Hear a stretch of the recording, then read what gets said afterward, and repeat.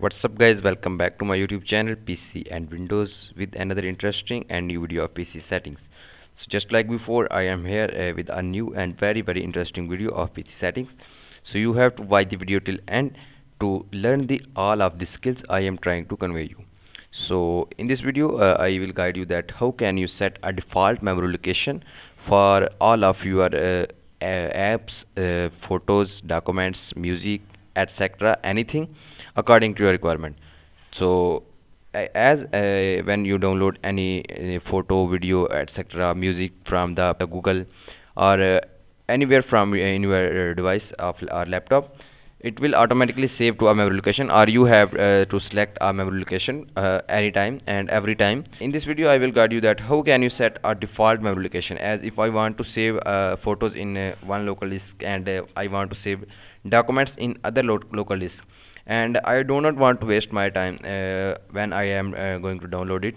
So for that purpose you have to follow these steps. So first of all, just go to the start button, just click on start button and then go to the settings of your laptop.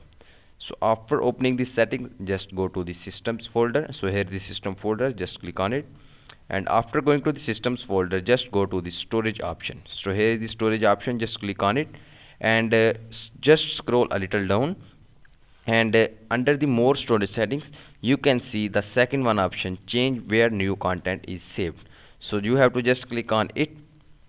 As you click on it, they are saying that changes where your apps, documents, music, pictures, videos and maps are saved by default.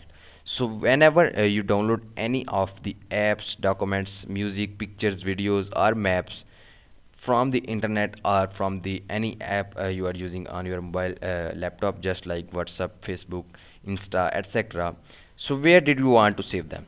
So first of all, if you want to save your apps in a location, you have to select it from here. If you want to save in them in local disk C, just click on it, just like me.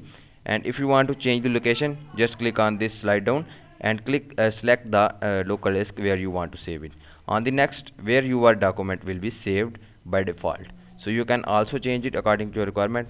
Next, if you want to change the music location, so here is that, and the next photos and videos, and on the next movies and TV shows, and then it changes where you store your offline maps. So they are also showing you icons of that content type, just like apps showing this icon, and documents are showing just like that, and music is just like showing that, photos and videos are like, and TV shows are showing the videos option, and maps is showing this icon. Hope so you have understand, and on the next you do not waste your time in selecting the location every time.